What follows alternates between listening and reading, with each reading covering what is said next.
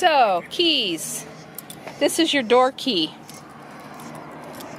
This is your 751 key, which opens all the little compartments underneath.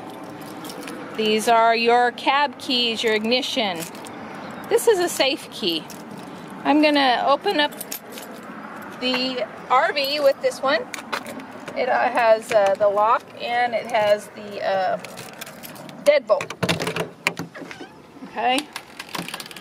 You can also work the deadbolt from in here.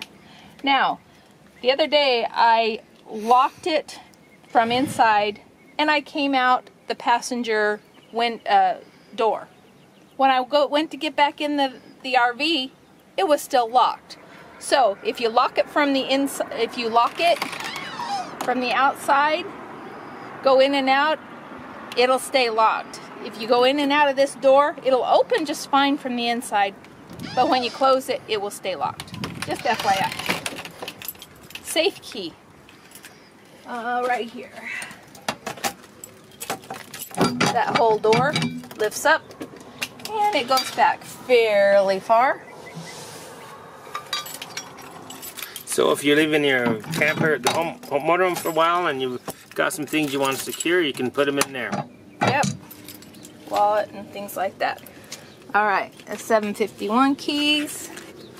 In this first one, propane, it doesn't lock because apparently the fire marshal does not allow that to be locked. We'll take a look in there. Tells you how much propane you have going on. Okay? And in this one we keep chairs.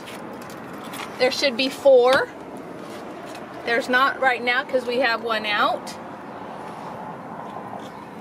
Right up here, that's an exhaust, so that's going to be hot typically. Be careful.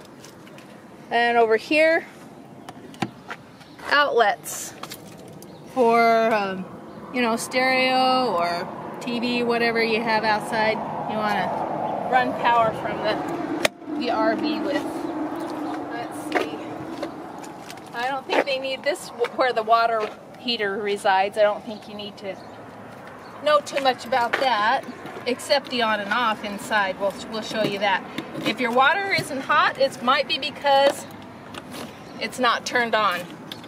And under here we've got nice little grill tools, a table that folds out. This compartment goes all the way across. If you have something really long, you can put it all the way across.